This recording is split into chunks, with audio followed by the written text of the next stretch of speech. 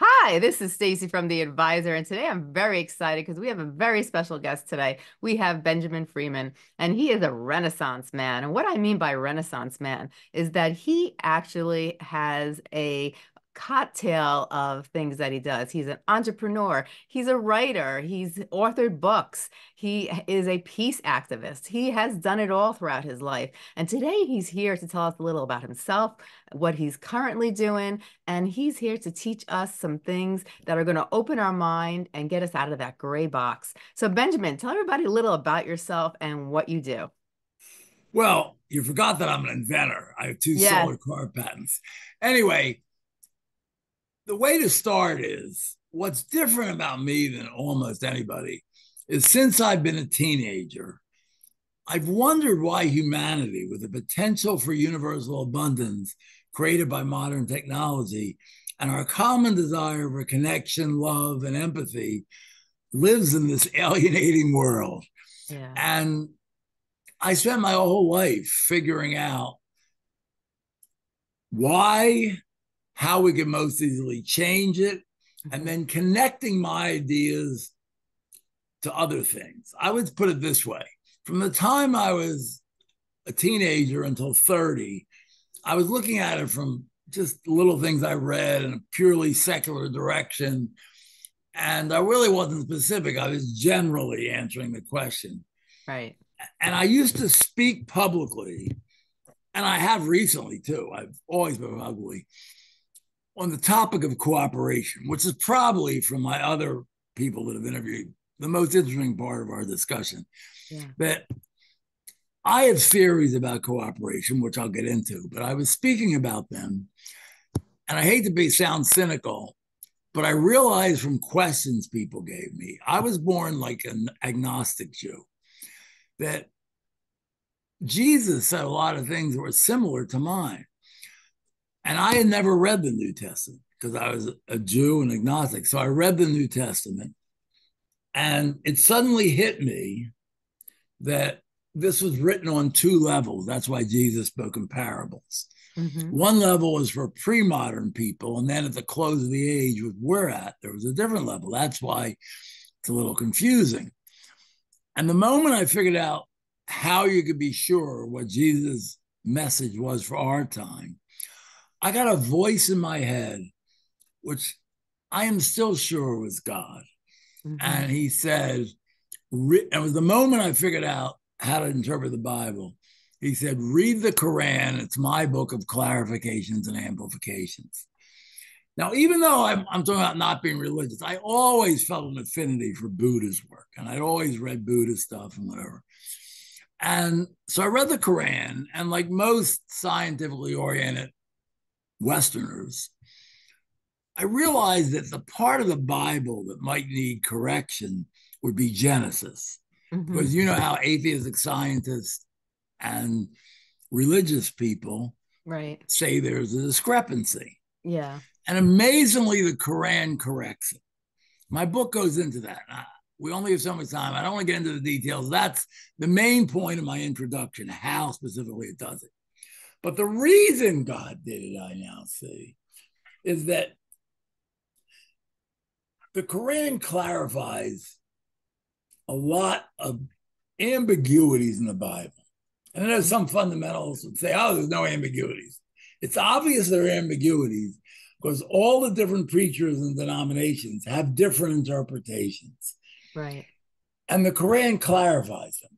And if I told you, say you were a very religious woman, I don't know if you are, what you'd say one of my clarifications, you'd say, well, that's just Muhammad's opinion. Doesn't mean Hmm. anything more than yours, except you know that Muhammad said he didn't write the Quran. He said the angels gave it to him, which is Right. in fulfillment of two biblical prophecies. And the answer I can give you, which no one could have given 500 years ago, because Muhammad himself told Christians and Jews that he Hmm. was that, is that how could he have known what was wrong with Genesis and how to correct it? Remember, he wrote the Quran in 700 AD, before Hmm. Darwin, before Einstein, even before Copernicus and Galileo. How did he Right. know to correct things?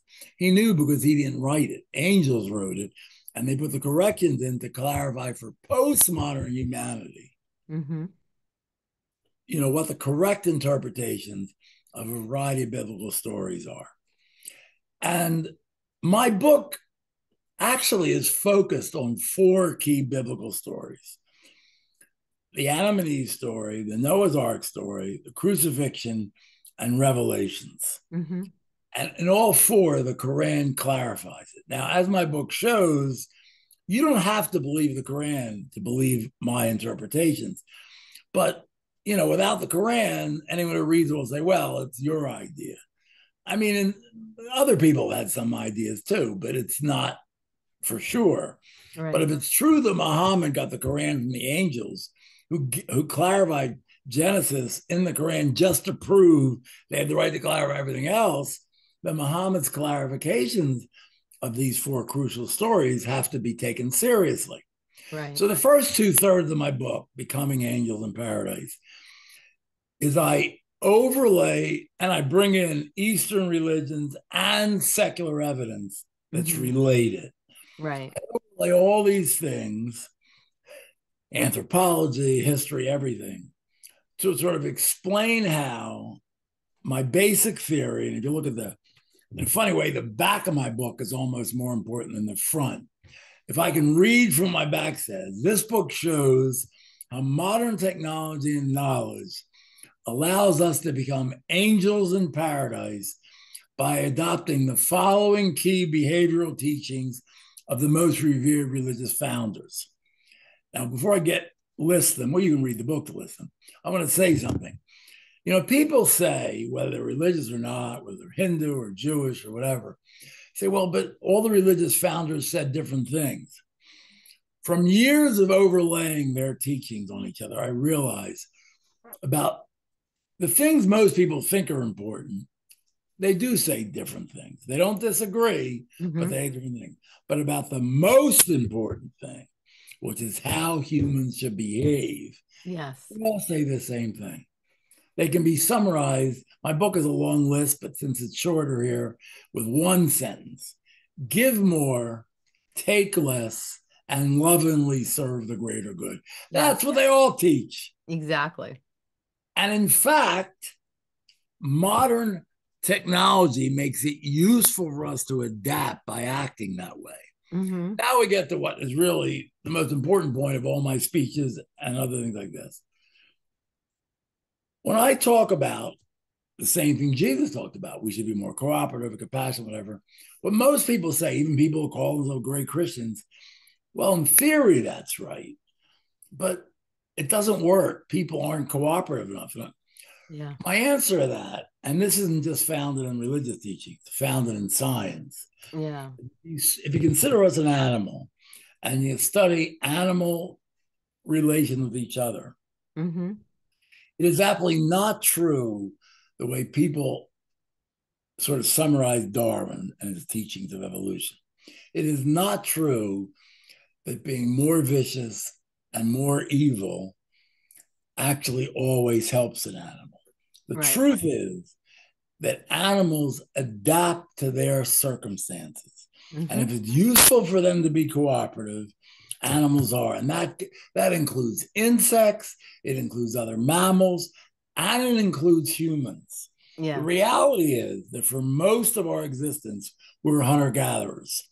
Mm-hmm. And anthropological studies of hunter gatherer, which are supplemented by actual studies of the few hunter gatherer tribes that still exist, is that hunter gatherers are actually far more cooperative with their own communities than we are. Mm-hmm. So it's we that are the exception. Everyone thinks human nature is uncooperative, human nature is predatory. What's the point of talking about a better world? It's unrealistic. But actually, we, meaning mankind in the last 3,000 years, we're the exception. Like a key thing we talk about is greed. Not only is greed not part of human nature, but no animal, including human before 2000 BC, ever existed anything close to the greed that even people that aren't considered greedy exhibit. Yes. I mean, this is like just modern man, and by modern, I'm talking about the last couple thousand years, Yeah. that acts that way. And it's similar about violence. Yes, all animals are violent, humans are violent, but not in the same way we are. Right. We're the only animal that basically kills for very little reason. Hmm. 90% of all animal killing is because they need it to survive. They Right. either kill to get something to eat because they need to eat it, or they kill to protect themselves from being Yeah. killed. It's very rare that animals kill just with no real gain. Hmm. You know, people who disagree with me, because I've given so many speeches, I know what all the arguments are, will say, yeah, but don't other mammals have male dominance rituals at a fights? Yes, they do. But if you study them carefully, and all experts say this, with rare exceptions, they're just almost like play fighting in the sense that they fight until it's obvious who would win and the loser gives up. Yeah. It's very rare that animal dominance rituals, whether among males or females, get to the point of killing. Right. And so our level of violence and greed are totally, and the whole story that we're that way, that's absolutely only had to do with us. Well, then you ask, well, why are we so much worse than we were and other animals were? It had to do with a weird set of circumstances. And this Hmm. just proves adaptation. People say that the foundation of civilization is basically in the Middle East and to a lesser extent in the Indus Valley in India. The only reason they're considered the cradle of civilization is they developed nation states. And the essence of nation states began with the fact that if you imagine you're in the Nile Valley, which is the best example of this. The Nile Valley itself is very lush. I've been in Egypt in the Nile. Yeah. But once you get 20 miles past the Nile Valley, you're in the desert. Yeah. And so animals or people that lived in the desert, when they saw the first agricultural settlements in the Nile Valley, obviously they came in and tried to steal the food because they were starving. And the people in Yeah. the Nile Valley weren't. The same in the Middle Eastern, like other Middle Eastern places. Right. And so what happened was that those communities created defensive militia, not to hurt anybody, to protect themselves. Right. But after a few decades, some of the heads of the defensive militias said, you know what? I could use these defensive militias to enrich myself. Right. I can overpower the other people in my community, and I can use them to take over other communities and steal their wealth. Right. And that was the beginning of the predatory nature of modern ham, because when a few societies started it, obviously other societies had to act the same way or else they'd be conquered. Right. So it gradually spread to the whole world. And that is why we are so much more greedy and predatory toward our own kind than Hmm. other animals. But here's why we could adopt. It's not just that Jesus told it to and Buddha told it to. It's that it did sort of make sense in the pre-modern era because most people were basically self-sufficient farmers. And so they really didn't need to prey on anyone or be preyed on anybody, but obviously they were easy targets for people that were a little rougher, thugs, and more Right. importantly, the ruling class. Yeah.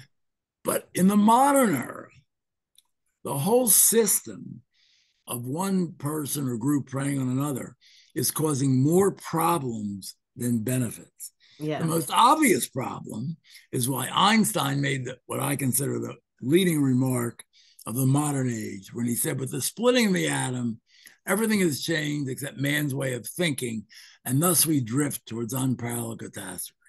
His point was, if we continue acting in this predatory, selfish way, Yeah. the world's going to blow up. And Yeah. he only knew about nuclear weapons. Now we have global climate change and artificial intelligence. I mean, there's so many other things that are the same. So one motivation for us to change is if we don't, we're going to destroy the earth. But the other motivation, which didn't exist hundreds of years ago, is our economies are so interdependent. Very few people in the world, including you and me, Yeah. do anything that has a value in itself. Mm-hmm. You, for instance, you told me about a great woman, all these books and everything, but nothing you do could have any value if there weren't all sorts of support people, the people Right. that run your Zoom meetings, the people that buy your books, all these other people. And that's true of everybody. Right. Even farmers are no longer self-sufficient. Nowadays, farmers rely on people to sell them, all these different machinery or whatever to make their farms work. So Right. everyone is interdependent. And it's clearly obvious that once you're interdependent, it makes more sense to cooperate. But Yes. it's not just obvious. If you look at the animals that blaze the trail for us, and Mm-hmm. people laugh at this, but it's true.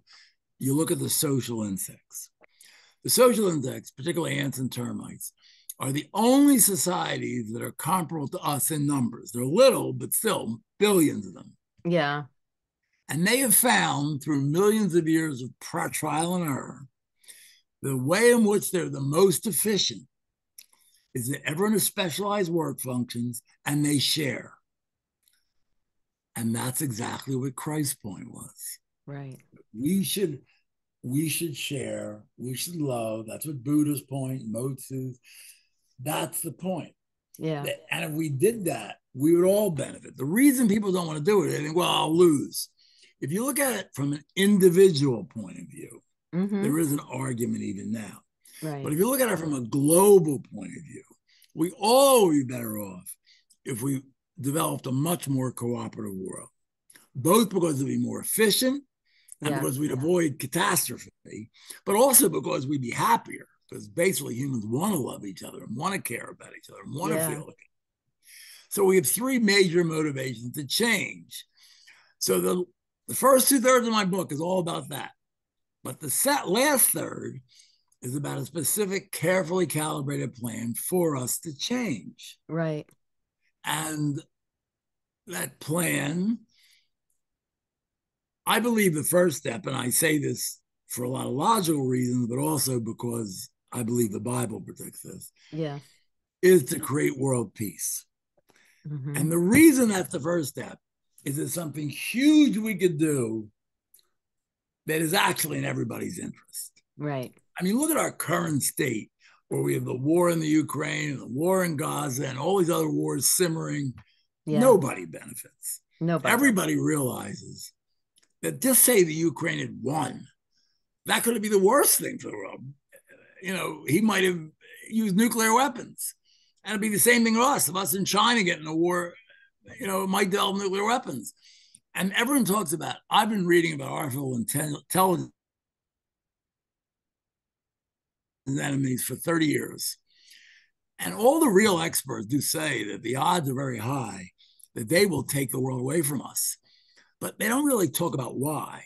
The why isn't that A1s are going to be evil. If they're going to look at our world and say, if we let them keep running the world, they're going to wreck the world. We live in this world too. Right. But if we acted more cooperatively, they would be happy to cooperate with us. The Mm-hmm. reality is that cooperation and compassion are the key. Right. And that's what we have to do, which leads to something you said, you like friendly arguments. I'd like to say about most of the people you interview, and I've met lots of people like this, I agree with those who say it's good to get personal growth. Of Yeah. course, it's good. But the limitation is it's very hard for an individual to act lovingly in a world where it's taken advantage of, Mm-hmm. which leads to Christ saying about the Good Samaritan altruist. And then I'll shut up and let you talk. I've been doing a lot of talking. The problem with being Good Samaritan is that you might become the exploited victim. But that's only the problem for an individual. Yeah. If we all were Good Samaritans, that would be paradise. Yes. So, what do you think of what I said so far? I actually agree with a lot of the things you say. I think you're right on target. You have a great argument, and my grandfather always used to say, "All roads lead to one God." And the one thing I find is that people will work together until something happens. Let's say a snowstorm or something, something's going to happen. People then become savagers and they fight for what's best for them. And they forget about that love and the cooperation and that sharing part. And it's all about me, me, me. I got to do what's best for me. And then we go back to that scavenger where you talk about animals, in the wild and looking what's best for them in certain circumstances and environments. But, this has been going on for years, for centuries, and it's Well, forever, for millions of forever, for years. millions of years, and it's gotten nowhere. And it doesn't take an intellectual person to realize that war and fighting leads to nothing. It's an And it's also ongoing. inefficient economically. That's right. That's my Yeah. point. And If I so, may add one thing to what we're saying. So you're agreeing with me, but if yeah. some third person sitting there and said, "Oh, you're crazy, it wouldn't work," I have one other thing that I learned.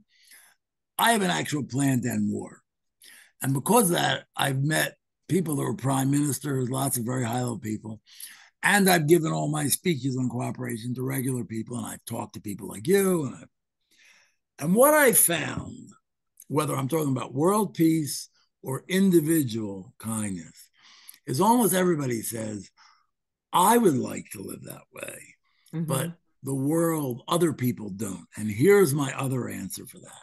Yeah. And this is, if you remember one thing from me, since you know most of myself anyway, remember this to tell other people. What people, in this case, what people think about themselves is more relevant than what they think about the other guy. And here's why. You're judging everyone else that they're going to get negative, like you're talking about, based on their behavior. Hmm. And judging by behavior, all of us have the potential to go the negative way. Right. But you're judging your own desire to be cooperative based on what you know is in your heart. Hmm. Well, you know in your heart is more important than your behavior, as proven by the fact that I'm sure if I knew you personally, I could bring up examples where you're not cooperative. And you say, Right. well, I feel forced to do that. That's what everybody thinks. All Hmm. of us in our heart prefer to be more cooperative and loving. And that's our true self. Yes. That's more important than behavior, because behavior is how we react to circumstances. Right. People, like all animals, adapt to circumstances. We live in a world where it's good to be a predator, so people are predatory. We live in a world where you benefit by being greedy, so people are greedy. But if we lived in a world which wasn't like that, when I went to college, it was when Skinnerian psychology was in vogue. And even Hmm. though nowadays it's sort of passé, I really like that I was taught Skinnerian psychology because his basic point, which he proved with rats, which we think of as dirty, disgusting animals, is if you reward a rat for being any foreign behavior that he Hmm. possibly can be, and I don't mean just cooperative, I mean for jumping up on his hind legs, for, Right. you know, talking, being nice to the other sex or being any foreign behavior, you Right. reward him with food, he'll exhibit it. And, and if you punish him for a behavior, he'll stop doing it. Hmm. And it's not 100% right, but basically that's the trick. Everybody feels rewarded for being selfish and predatory, so we act that way. So the trick, which now gets to my other third of my book, the last third, is we have to have a carefully calibrated system to move from the where we are now towards where we want to be. Hmm. If I told you the steps, which are in the book, you'd say, well, it's theoretically good, but why do people do it? They do it because they want to do it. It's like the movie. Do you remember the movie with Al Pacino? No, it wasn't Al Pacino. Tom Cruise was a lawyer, Hmm. and who whatever big star was the head of Bravo company in Cuba, Hmm. and and Cruz is a fancy lawyer, and he says, yeah, but I can't, they obviously are not guilty, my clients. The only way I can prove it is get the colonel to admit that he did something illegal. And so he's Yeah. talking to the lawyer. He said, wait a minute. we have this wrong. He wants to admit it. He wants to say he doesn't care what those snothead nerds think. He Yeah. wants to say it. And he got him to say it. Well, it's the same thing. We all want to be more cooperative and loving. So it's just a question of taking steps one after the other in that direction. It's not easy, but it can be done. And that's my book, Becoming Angels in Paradise. I love it. But what happens, 70% of the people in our society come from dysfunctional families and environments. When you come from a dysfunctional family and an environment, you don't sometimes realize that the behavior that you're exemplifying is bad because this is how you grew up, this is how you were taught, it's embedded in your brain, and you don't realize that it's not a healthy behavior, it's not a healthy action, it's not a healthy thought. So you repetitively repeat that behavior. But how do you get to the point when you have, especially now, if you notice, there's so much hate in this world that's been, I don't know if it's because of the media, exploiting it, but there is so much hate, so much anger in this world, especially even in the United States alone, like I've never seen it before. When people are taught to be like this, or they're encouraged by conspiracy groups on the media, or whatever the case may be, when they have it in their head and they're taught and they keep following it, how do you wake up that person to realize that, hey, this behavior, this environment you're living, these actions that you're taking are not healthy behaviors, and they're just making the situation worse? Because in their eyes, it's the opposite. What other people are doing are bad, and what they're doing is for the good of society.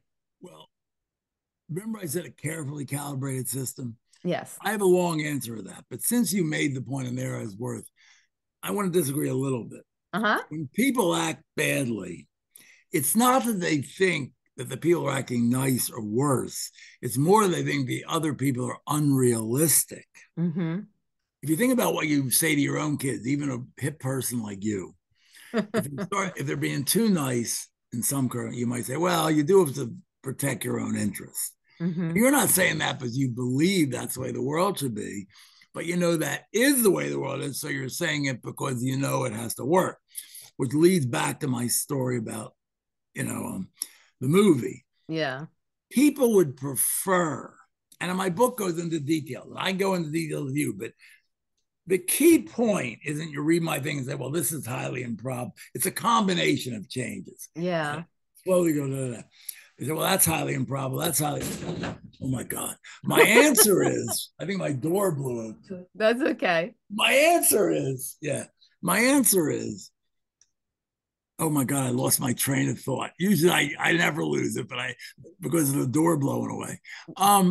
We were talking about the different behaviors and that people exemplify, and then you were talking about how it's not like a parent, you tell your child to protect themselves, and it's not because you want them to live in a society, because the society is a bad society. You know how the world is itself, is Okay, what so you're my saying. point is, if you read my book, the last third, Mm-hmm. I have a whole bunch of lists of things that should be done. Some of them political, some of them interpersonal, Mm-hmm. some family, all different levels. Yes. And if you look at each of them individually, you would say, well, that's got 100 to 1 chance. This has a 30 to 1 chance. If you multiply it out, it's 1 billion to 1. It's ridiculous. Yeah. The answer is, if people want to do it, and if they want to get to the goal, I know when I talk about my book now that it's actually out, Yeah. part of why I get so many people is I talk to people in the street who say they want to do it when they hear the story. Everybody would like to be an angel in paradise, right? Right. I mean, they don't think it's realistic. So if I give them a list of things to do it, and people believe it, they go, well, it is worth doing that, no matter how Right. improbable. Now, I am going to have to say something that I'm going to now seem a little crazier than I was. In reading the holy books, I believe for sure that God in the Bible, in Buddha sutras, in the Quran, and other holy books predicted that when the close of the age would come, he would anoint new prophets who, because they were speaking for God, if they said the same things I said, and would like be listened to. Yeah. And I think I hate to say this, but my book is about hope, but it's not totally about hope. Right. I think God himself, and I have reason for believing this, is negatively surprised that we haven't adapted at all. And when you really come down to it, it was largely obvious, really beginning when the atomic bomb was blown up, was Mm-hmm. first occurred. I mean, you saw the movie Oppenheimer, and they focused on him, but really, all the people involved in that project realized that this changes the nature of warfare. And as Einstein said, it suddenly changes the reason people should act differently. And yet we haven't. Right. And I think God himself is a little negatively surprised about that we haven't. And so I'm going to say something that sounds a little more Buddhist than Hindu. Mm-hmm. We're here for two reasons. Well, many reasons, but two big reasons. One reason is God was hoping that our society would evolve to replace him. That's why it says God will rest on the seventh day. But the second reason is even if we can't do that, there are lessons to be learned from being in this world that can be applied somewhere else. Of course, from God's point of view, you can obviously create a different but similar society. And if you want to know the truth, since I've been 20, I've guessed what the main lesson is. And the older I get, the more sure it is. I think the main lesson for all of us of living here is working cooperatively for mutually advantageous goals is an enlightened form of selfishness. In other Mm-hmm. words, in our world, the right way to be selfish isn't to beat the other guy up, because then Right. you'll beat up John and then Joe will beat you up. You know, Yeah. the right way, even if you only are looking at things selfishly, is to work cooperatively. And Yes. that's the lesson. And if we don't, I mean, God was hoping to intervene by anointing prophets and they would lead us in that direction. But if it doesn't, and the world falls apart in a catastrophe, which is where we're heading, Yeah. then our souls will learn the lesson. That's why Right. Jesus says, now I'm sounding like a fundamentalist, quoting the Bible, but I believe the Bible is absolutely right. You just got to understand it. He says something to the effect that do not worry about wars and rumors of wars because they're a beginning of the end times. Right. Hopefully, the fear of war and catastrophe will push us into acting better. If not, the world will be ruined and all of our souls will realize, and God will create another world that will do that. Of course, being I went this far into craziness and you haven't shut me off, the more interesting question is, why would God create a world that was on a knife edge? Meaning God himself wasn't sure if we would become more cooperative. I think the reason was that just because God created this universe Mm-hmm. doesn't mean he feels comfortable managing it. It's like you with your children. You told me you have three children. Now, Right. you didn't tell me much about their personalities as they did for a living. But I'm sure of the three, and you don't want to admit this even to them, one of them is a little more different than you than the other two. Mm-hmm. But they're still your child. And just because you created them doesn't mean that you're exactly like them and you totally understand why they're acting this way. Right. I have two grandchildren, and me and my daughter talk about this, but they are so different. You wouldn't think they're brothers. Yeah. How'd that happen with the same mother and father and same grandfather? I was a big influence in their life. Well, it did.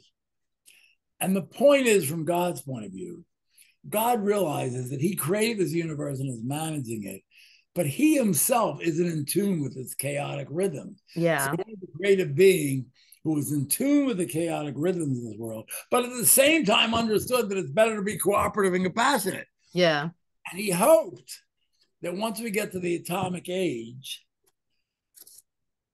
that we would begin to learn the lesson on our own, and then he'd make it go quicker by anointing prophets. Right. But he sees we're not. There are lots of individuals like you. Matter of fact, from doing this and writing letters to people like you about who will interview me, most of the people interview me agree with me. But of course, that's why they like me and they interview me. I Yeah. mean, most people don't think that way. They Hmm. think what you and I are thinking is a good idea, but it's unrealistic.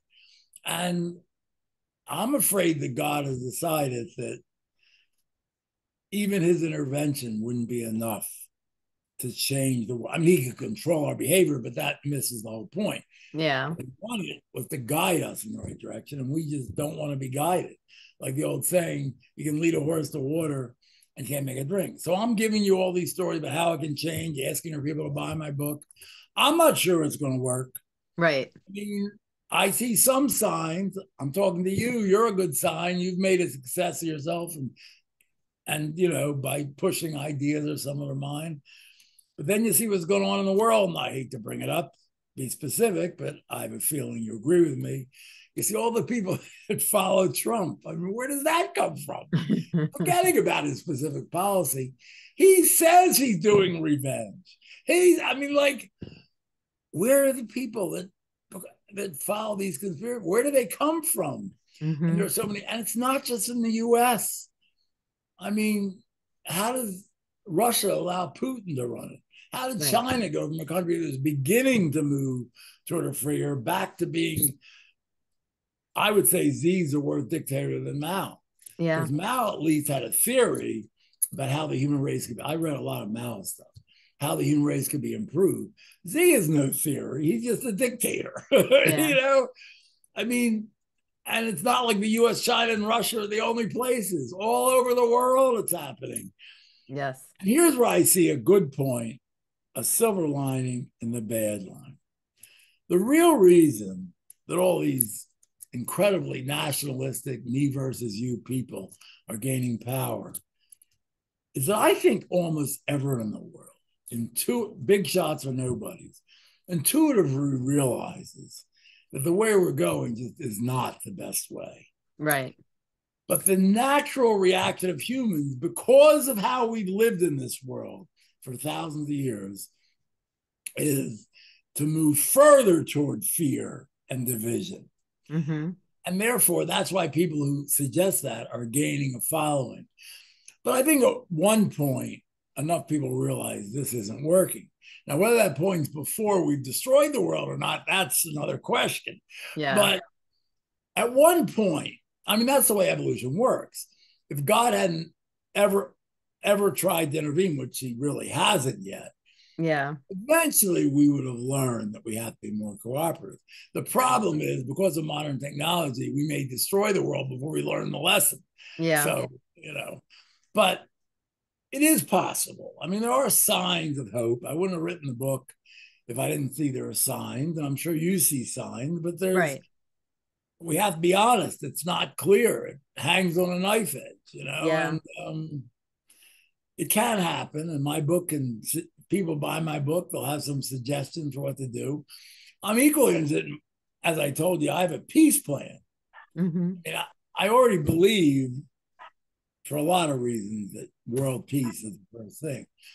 And that's the one area where I ran an organization on UN reform in the 1990s when that was a big deal. Yeah.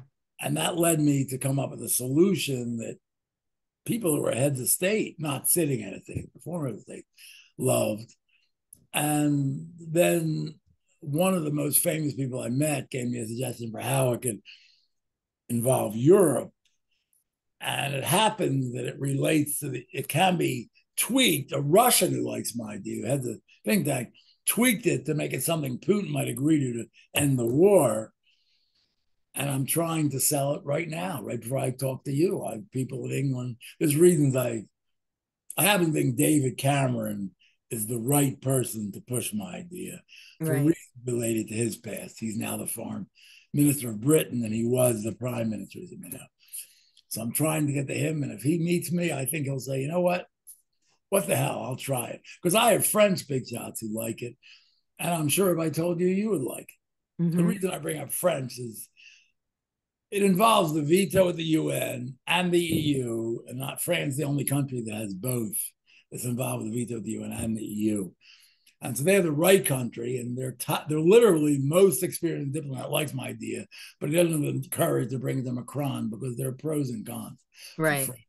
But for Britain, it's clearly a winner, and it's related to Cameron's own history.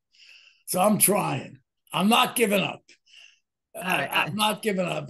There's hope for the human race, but it hangs on a thin reed. Yeah, I agree. There is hope. And what would be some of your suggestions if you had to tell listeners, the best way for cooperation, the best way for peace, people who yearn to have it and maybe they need some direction and guidance on how they could Well, without actually. getting into you have to read my book, get all of them, but I'm going to say something that has nothing to do with peace, nothing to do with changing families. It's just behavior Mm-hmm. that relates to you and me. It can relate to you and your family. It can relate to companies. It can relate to the world. Right. I believe, and I believe Jesus and Buddha took this attitude. The right way to act is what I call deferential assertiveness. Mm-hmm. You should tell people what you want, but don't be obsessed with getting it. Give in Right. if you want. Mm-hmm. And then when, let's say, two people that both believe in it still are questioning, say you and I were questioning something, then you go to something called the primary actor rule, Mm-hmm. meaning if you and I are arguing about what should happen, let's say I'm an evil rapist and you're a woman. You Mm-hmm. are a woman, right? And I'm stronger than you, so I want to rape you. You could make, but I still believe in a better world, even though you could say, I know you may think, well, you want to rape me, so you get what you want, but I'm the one who's going to be affected by this more than you because you're going to get your nuts off forever 10 minutes and it'll be over. But this is going to affect me psychologically the rest of my life. And of course, Mm-hmm. if I get pregnant, I'll do other things. And if I'm fair, I'd say, yeah, you're right. You're the primary actor. So my point is that first you go with deferential assertiveness. If you can't solve an issue with that, then go to the primary actor rule. Whoever's the main one affected negatively, they should get their way. And Mm-hmm. then if it's still questionable, then you go to the obvious. How is the greater good served? How will Right. the world as a whole benefit? Would they benefit from yours or mine? And if you do those three things honestly, you can basically resolve any dispute, any Right. disagreement. It can show you a way forward in almost any situation. And I have that in the book. I mean, in the book is a lot more specific suggestions, but that really gets into how families restructured, the details of my peace plan. That's a lot of other things. Yeah. But this is really a simple thing that can be used in every aspect of living. And I bet you're the kind of person who will appreciate it and maybe use it in your life. Mm-hmm. I Does would. that make sense to you? It does make sense to me. Yes. Boy, you like all my ideas. I do like a lot of your ideas. I probably most of them. For me, I believe we're not controlled by the brain, we're controlled by the heart. But not many people are intuitive enough to listen to their heart, and they get influenced by their environment. They get influenced by other people, and they don't, we're people really need to look inside themselves and like you said, most people, why is there dictatorship? Why is there, people who are doing bad things and leading, bad things to happen? Well, other people follow for because of fear, because they're afraid what's going to happen to them if they don't follow this person, you I'm going know. to say something similar to that, but a little different. Once again, starting with something Jesus said. Jesus said, speaking about himself too, but about all humans, with my heart or with my mind, I serve the law of God. With my body, I serve the law of sin. Hmm. Now, with that in the background, I'm going to tell you something related to that. And I've read a lot of books on brain studies, and I think the reason it appears we almost have two minds, and some people that study the brain says it does appear that way, is that we have our animal brain, which all animals have, and which is basically hooked in through our nervous system to our body. Our Hmm. body gives it signals and it says what to do. That's our animal brain. Yeah. But our animal brain and our soul combine to make our mind. Hmm. And our mind is much more loving. Yes. Our mind, and that's because our soul knows from living in with the Godhead that really you benefit more by being loving and kind. Yeah. And and our heart is really listening to our soul. What you're calling our heart is really your soul speaking through your emotions. Hmm. And so that gets back to everything I said, that we all would like to allow our heart. I mean, that's why love is what is all culture about? Mm-hmm. A little bit's about killing and evil and stuff, but really the parts of culture that everyone likes are about connection, Mm-hmm. either love or empathy. Well, it's art or music. Now, it's true that a lot of dramatic stories involve people contending for power, but the things people really gravitate towards are about what our heart and soul want us to be, the way you're saying. Mm-hmm. And even the stories of contention, which is what most like movies or books have a subplot.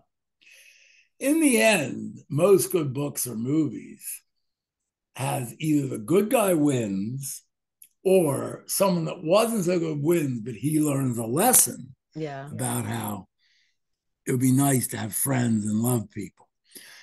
And the point I'm making is that resonates with us. And Mm-hmm. that's why it's looked at as good culture and stories, whatever, because that basic story resonates with us. Right. And so we only go the other way because we feel someone's going to hurt us. Right. Like it happened to me just the other day. I'm sure it's happened to you, where I'm asleep and a loud noise happens and you get nervous. You think, oh my God, is it a robber? Is it a tree? It just happened now with the wind. Oh my Yeah. God. Your first thing is, oh my God, something bad can happen. And then you're feeling negative. But you have to like overcome that. And in most cases, you can, because the worst that's going to happen is you're going to die. And if Yeah. you die, you might be in heaven. So that's not so bad. And so the point is, as Buddha, as I said, I went all holy books, as Buddha and Hinduism teach, this life is illusion, Maya. It's only here to teach us lessons. Right. And if we all learn a lesson together, we'll create a better world and we can become stronger and replace God running the universe.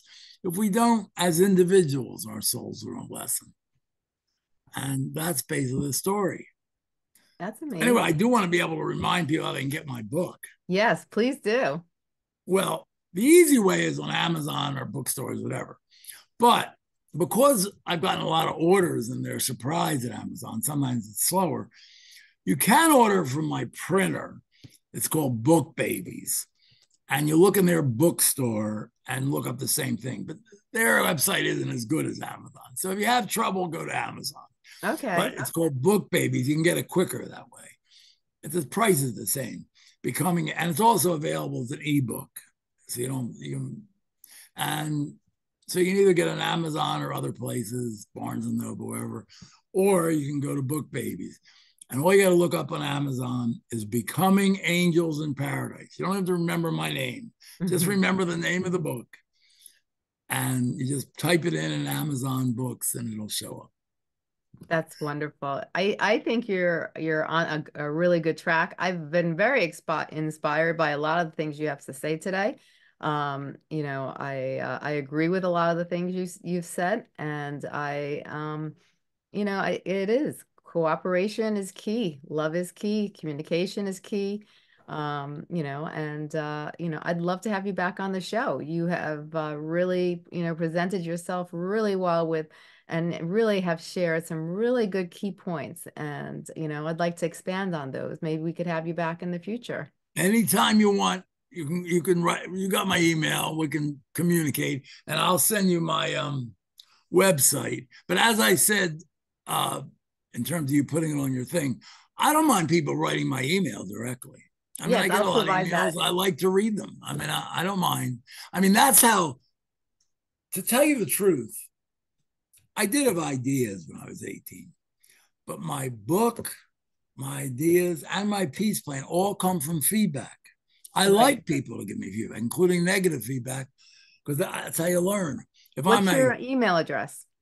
oh, you want me to say it? It's just Yeah. my name, Benjamin dot Freeman at Verizon.net. Eh, Benjamin spelled like Ben Franklin, Freeman at Verizon.net.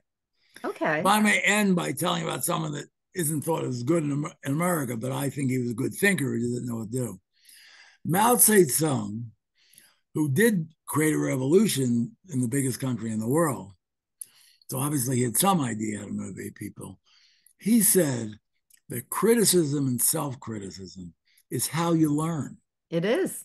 And the reason I say that is most people don't realize that. And that's Yeah. why they don't grow. Right. Most people look at criticism as an attack. Yes. But the truth is, even to the extent it is an attack, it doesn't mean you can't learn from it. Right. And that's how you grow. It And does. so, how that relates to my email, I want people to read my book. I have my email address in the book. And I hope Amazon won't not sell anymore. And I say, but they don't like it. That they just didn't notice it in my book. I shouldn't say it because maybe one of them will tell me they have to. That I want people to read that book to give me, and not to say I thought it was wonderful, to say, well, I mean, it got some very good reviews, but I want to hear negative. Right. Matter of fact, my worst review gave me very good feedback. Mm-hmm. My worst review, I remember what the guy said. He said, I give it 4 out of 5 stars because I love his basic points. But it seemed to me that he was making a lot of statements as though they're real, but he wasn't backing them up.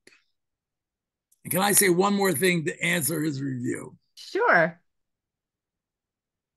As I told you before the show, this is like the 10th iteration of my book. And my next to last one, I got one of the biggest publishing houses through an agent to read. And what they said to me was, this book is too fundamentally intelligent to be published by the mainstream press. And part how there are different ways I sort of dumbed down the book and made it clearer without making it missing my points. Right. But one way I did was I took out the footnotes. The original book was footnoted. The problem is, because I create footnotes by looking at what Buddha said, what modern science says, and I compare them and say, well, the only thing that makes I had footnotes that were 2 pages long, and every other paragraph was footnote. So it was really a footnote book. The book itself no longer than this book, which is a normal size, but there were 1,000 pages of footnotes. Right. And they were right. I mean, no one's going to read the book like that. I mean, Yeah. so I basically took the footnotes out, and therefore it looks like a lot of my controversial points, like it seems like he's just saying this. What is his basis? Right. But if you write me about any one of my controversial points, I will tell you where I came up with them. The way I generally did is I overlapped to use Noah's Ark story as an example. The Quran retells the story of the slate change. Without me getting into what I think it's about, as you can read in my book. Right. I take the biblical story, I take the Quranic story, and then I take overlapping secular evidence. And I say, how can all 3 of them be right? How can the Quran be right, but the Bible be right, and the early, and I come up with a solution. Right. And in this book, I just say it. But to footnote that, as you can imagine, that's not like just saying, see page 46 of the Bible. It's like, well, the Bible says this, the Quran says this, and this side, and it's like, it's a page, it's a footnote, 1 sentence. Yeah. And so if anyone thinks some ideas are interesting, but where did I come up with them? I'm more than happy that you write me, and I'll tell you where I came up with them. And maybe you'll show me I'm wrong. I want to learn. It was lovely to meet you, Steve. It's a pleasure to meet you. Thank you so much for being on the show, and I hope to have you back soon. Anytime you want, write me. All righty. I'll write you with the stuff you want. Okay. Nice to talk to you. Nice to talk to you. Have a good day, and say hello to your husband and 3 lovely children. Thank you, and have a great day also. Okay. Thank you very much. There's my book. Goodbye. Bye-bye.